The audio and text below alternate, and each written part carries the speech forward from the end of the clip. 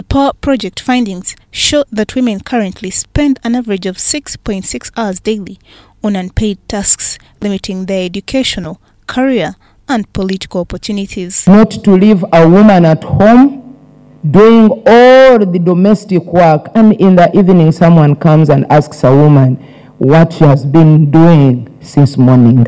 I think we need to shift. Men are appreciated. When these women are helped at the end of it all, we'll find that we have very reduced numbers as far as domestic violence is concerned. To address ingrained gender norms, experts recommend teaching children in schools that domestic chores are a shared responsibility, not solely a woman's role.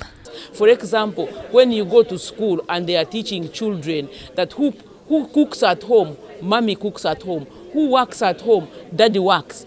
Those things, unless we really go to the roots, we cannot change the social norms. So from the findings, yes, they started at a stage where we are looking at older men and women and trying to change their views, their perceptions. But of course, I would recommend that they go to the roots where we have to look at socialization. Gender studies expert noted that sharing these responsibilities can free up time for women to pursue other opportunities.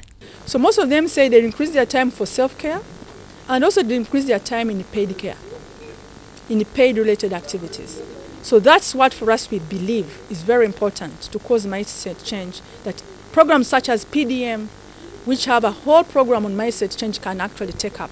How do you change social issues for uptake of programs such that government or Ugandans can increasingly change and engage in paid-related activities?